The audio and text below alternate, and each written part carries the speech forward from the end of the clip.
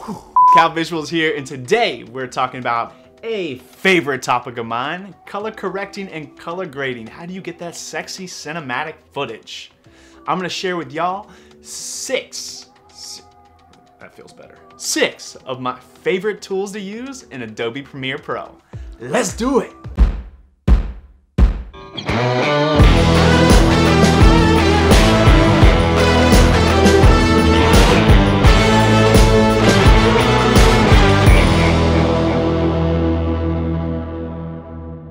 Alright y'all, so went ahead and started up a Premiere Pro project right here, and as you can see here, we've got Casey Conroy, love this girl, amazing artist, go check her out. Anyways, some nice, simple, easy porcelain skin tones outdoors, and then we've got here in the middle, we have got some light skin tone indoors, dark setting, and then bright studio setting here with a darker complexion, black skin tones. And so we've got a nice tonal range here to give you guys, and I'm just going to show you a bit of how I go through and do my editing process. So let's jump in.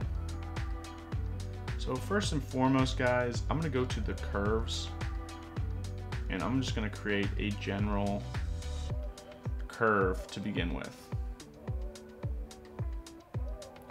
This is going to get me just a rough estimate of the general look I'm going for. So I'll hop into here, into the curves.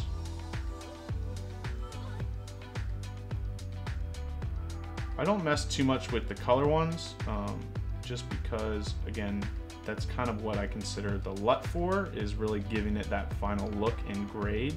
This is more just about corrections. This is the phase of color correction. So right now I'm just really, that looks pretty solid to me. Just trying to get the right skin tones here. I'm actually gonna go to a frame where it's a bit sharper. There we go, that's good right there. So as you can see here, we're looking like super dull. I wanna warm this up. And keep in mind here guys, I am editing for correction and grading, but I'm also kind of showing you just my creative process. So I am giving this a certain look. I'm not going for just like a clean, commercial, perfect skin tones and everything. I'm trying to give it a stylized look, as well as, just showing you guys again my process. So yeah, I'm gonna warm it up a bit here, give it a nice summer feeling. Looking a tad bit green, so we're gonna boost that up just a tiny bit. That looks good right there. Drop the shadows to get a little more contrast. Boost the highlights and whites. I want this to be like very inviting. So the highlights and whites. All right, and so next we're gonna jump over here to HSL Secondary. This is what I love to use for correcting skin tones.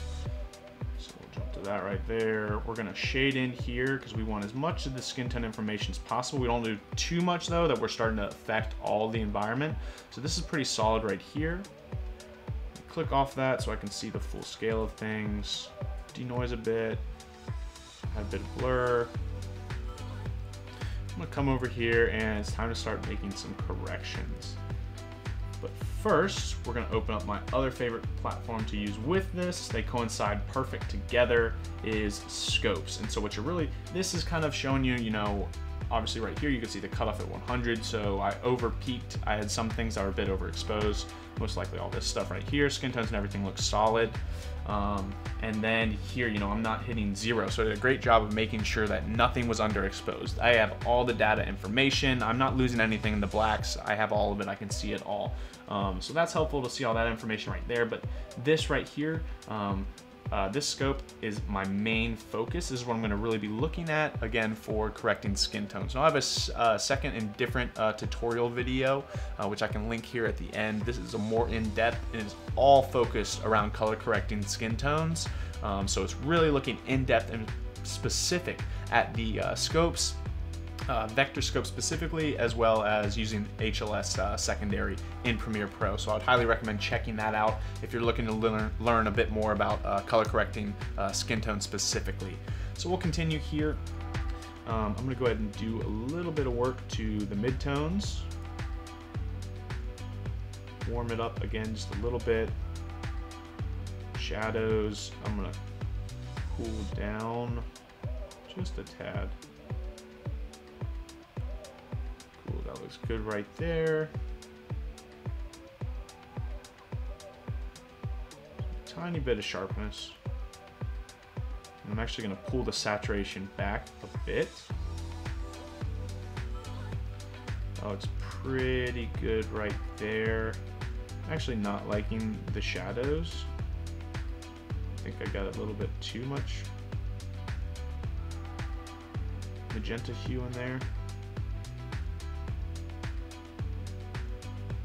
Next, I'm going to jump over here. Excuse me, not markers. I want to jump into effects. I'm going to jump into the effects and get out three-way color correct. I love using this tool. I think it's great for doing overarching changes to the whole piece. You know, so again, we're touching all the midtones here, not just on. What's great about HSL Secondary is it essentially allows you to mask out and choose what you're specifically editing. And whereas this, you know, is just overall the whole image, it's editing the midtones. But again, this is a nice piece to kind of do right before you add your grade, just to finalize like a basic overall kind of color scheme and correction for it. And there's actually one element I'm going to jump back to and show you guys, because I messed up and I didn't do it. All right, so just trying to clean the shadows up a bit right there. That looks good. All right, so we're almost done. Oh, never mind, I'm an idiot. I did. So I was gonna touch on just the temperature and tint. So those are just great kind of tools to use as well. I thought I didn't use that, but apparently I did. So yay. We're gonna jump over here into creative and we're gonna add a LUT. Woo, way too powerful. So you never want to use the full intensity of a LUT. Obviously, again, LUT's real purpose as a lookup table. Ooh, I used the acronym and stuff. Oh, it felt good. The real purpose of a LUT is to give it that final grade, that final look. So you always want to be keeping that in mind. You know, you're not supposed to be using the LUT as your original kind of, you shouldn't be grading before you color correct. It's just gonna make the process super long, tedious, annoying. You're gonna go through and be making a lot of changes and corrections, trying to get all the different images to match and feel cohesive. So get them cohesive, get the color corrected, get the white balance proper first, then give it the specific look you want it to have. And so obviously I'm gonna drop down the intensity on this. I like something like that. Excuse me, I'm gonna jump back in creative though, and I'm gonna kill just a tiny bit of that saturation. And add a little bit of that faded film.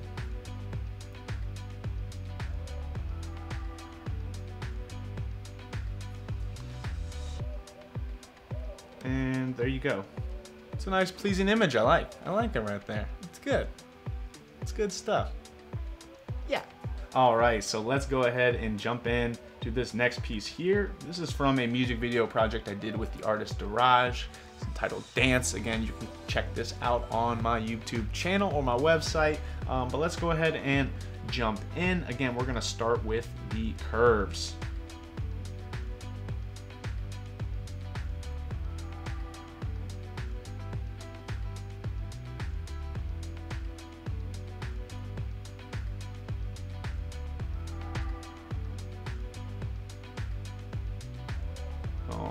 So good little point right there.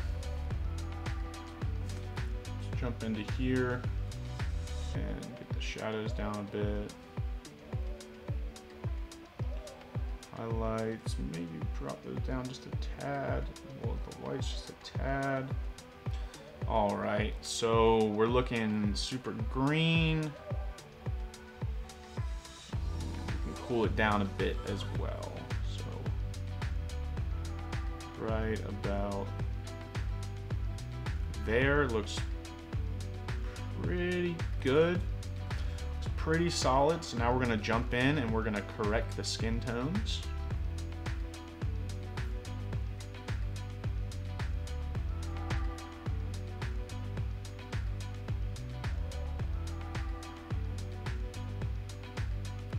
All right, that's good there. We don't want to push it too much.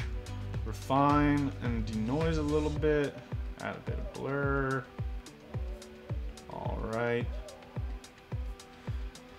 Let's go ahead and correct these midtones and open the scopes. There we go. I thought I was gonna have to close this out and start all over for you guys, which, woo, probably wouldn't happen. All right, so let's dive in. We got the scopes. As you can see here, we're actually pretty solid on the chart. Again, nothing is overexposed, nothing is underexposed. We did a great job of getting all the information here in the image. We're not losing anything, which is fantastic. You're looking at here and we're pretty flat along this line, again, which is fantastic. It means we're pretty solid and set with quality, good and even skin tones. But again, I'm gonna make some slight changes and alterations here. I'm gonna clean it up just a little bit. It's a little on the green side for me.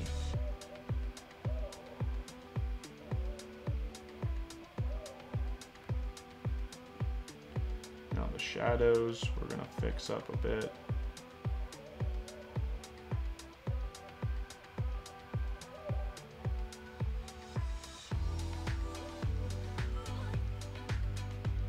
That looks pretty good right there. And then I think we'll just drop the saturation down so it's not like so orangish. Now let's look at that here.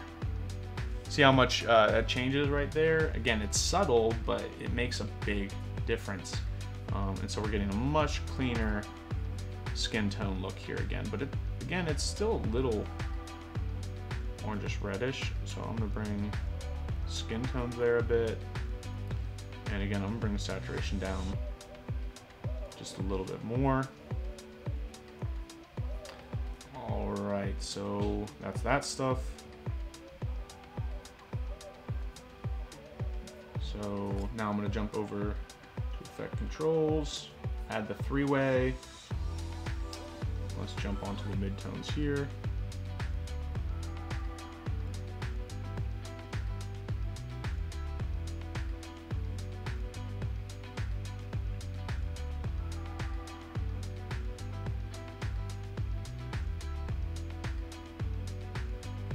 Again, guys, I am going for somewhat of a stylized look here, so I want the skin tones to be clean, but I do want it to have like a very desaturated and green, edgy, like just unsettling feeling, because in this moment he's just been kidnapped, and so that's what we're really going for, is he's not happy. He's very unsettled. Yeah, so we're kind of going for that look right now. I think I'm pretty happy and satisfied, and just know what I would highly suggest, especially when you're doing like bigger or longer form project, is adding it as an adjustment layer for the LUT, so that way the LUT is being applied to all images within the project. So we'll go into LUT here, I'm gonna go in here,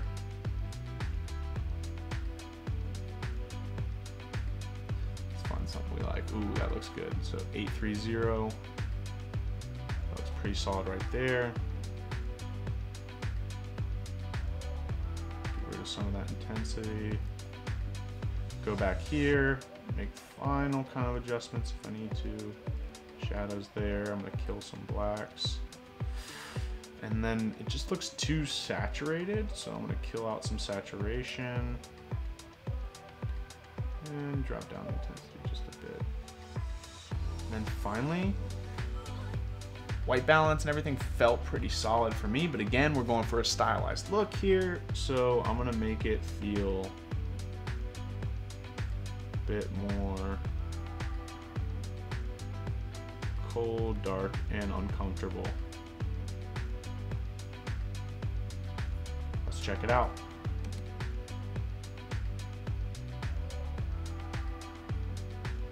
All right. And so again, we can kind of just jump in here and we can look at, take that off, color, and three-way off. See the flat image. Those are corrections, and then finally our LUT. And that's our image, guys. I love it. All right, so final one here. Let's find a good point we can make the edit off of. That looks perfect right there. Again, we're gonna jump in, curves. Ooh, that does not look good though. Look how yellow that is. This is gonna be a good one for you guys. Because we're going for a clean studio look. So, yeah, it should be clean skin tones here. And this is not a clean set of clean skin tones right here. This is ugly. Not the talent. Talent is beautiful. But we are way off here with skin tones. So we're gonna get the white balance first.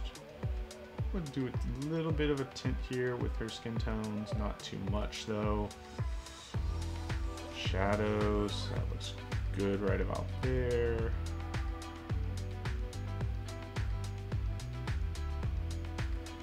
Feels super bright in the studio. Nice, cool. So that looks pretty solid right there. Next, we're gonna jump in here. Again, we gotta really edit out and fix up these skin tones.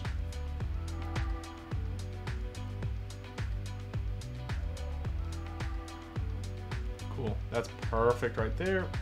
Denoise a bit, blur it a bit, and let's correct this stuff.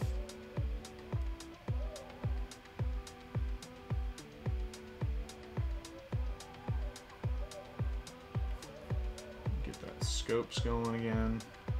So again, yeah, we kind of got mid-tones, pretty solid.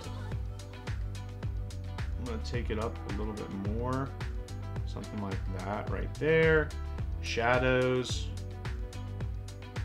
again, we still need to be a bit more on the magenta blue side. As you can see, we're moving here, how it's affecting the scope on the other side.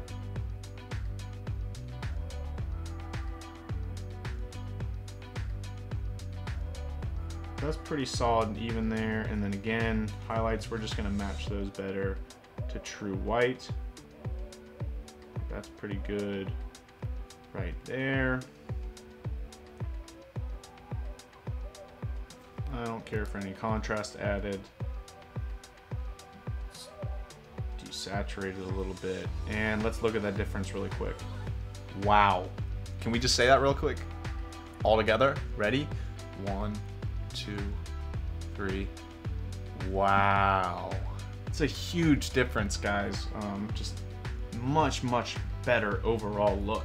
Okay, enough. Let's jump over here, effects, three-way. That's a quick trick. If you double click on it, you don't have to click and drag it over. You know, you can click and drag it over here, or click and drag it up here, or you can just double click. Recently found that out. Love it. All right, so now we're over here, again, playing around with this, trying to get our actual look. Clean dark shadows. Clean highlights. And now we're messing with the midtones.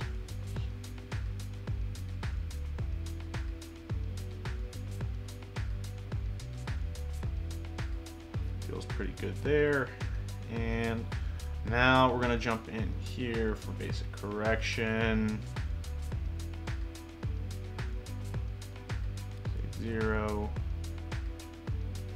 I like this one right here, 6780. And it's way too intense. Again, obviously, got it on full blast, so we'll go for right about there.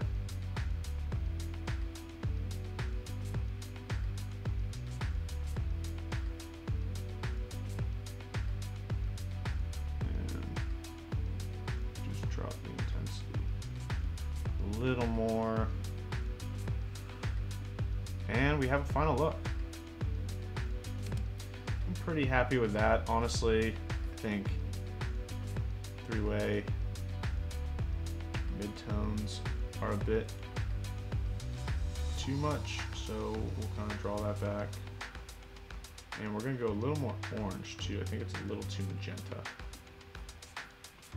And I don't want to be nitpicking here the whole time, but yeah, that gives you a solid final image. Now again, I would probably clean up blemishes a little bit, denoise this a bit, but overall, pretty much that's the final color correction and grade for that right there. And again, I'll kind of just scrubbing through the 3 of them right here. You know, getting a really good stylized cinematic look. And yeah, guys, those are my 6 favorite tools to utilize for color correcting and color grading in Premiere Pro. Premiere? Premiere. It just sounds Premiere. Premiere. Premiere. Premiere Pro. It sounds good. It sounds very good. Alright y'all, that's it for this week's episode. I hope you enjoyed, picked up some great pointers on how to better color correct, color grade, speed ramp that process, and get that sexy cinematic buttery footage out. Hope you enjoyed. Be sure to like and subscribe, and I'll see y'all next week.